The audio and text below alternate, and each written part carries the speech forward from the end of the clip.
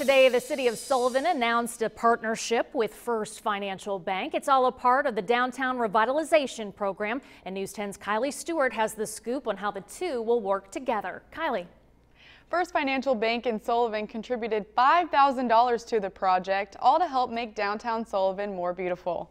The project fund is now more than $500,000. A groundbreaking ceremony for the project will take place in the spring of 2018. That will happen right in First Financial Bank's front yard. The project will include new sidewalks and a trail system that will go right through the downtown area. We're a part of downtown. It's good for the city, it's good for Sullivan, it's good for the bank, it's good for everybody. Big kudos to First Financial Bank because they are the very first, and we hope of many, major financial contribution towards the revitalization efforts of downtown Sullivan. Now, Mayor Lamb says they will add new benches and plant trees as well. This is all a part of an effort to get more people in the downtown area. Back